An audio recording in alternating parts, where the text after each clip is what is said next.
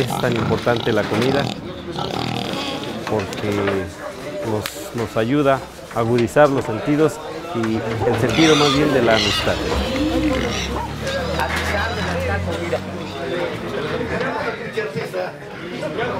Para nosotros, los milpaltenses, es indispensable el ser personas sociables y personas que debemos de dar todo de nosotros en cuanto a la gente que nos visita, a la gente que nos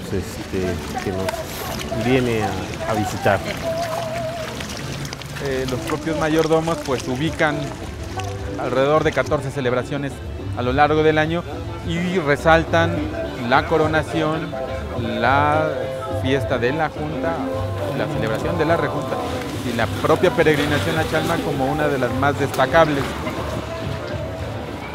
Esta mayordomía, además de celebrar en el calendario anual todas estas celebraciones de carácter religioso, además está el carácter colectivo de la comunidad.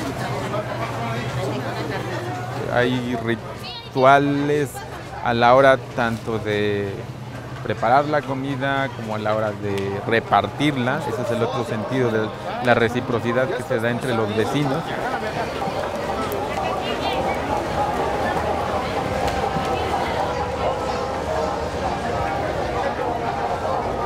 Se hace la amistad por medio del comer también. Pienso yo que eso es lo que más se puede originar en cuanto a la amistad, convivir con la comida.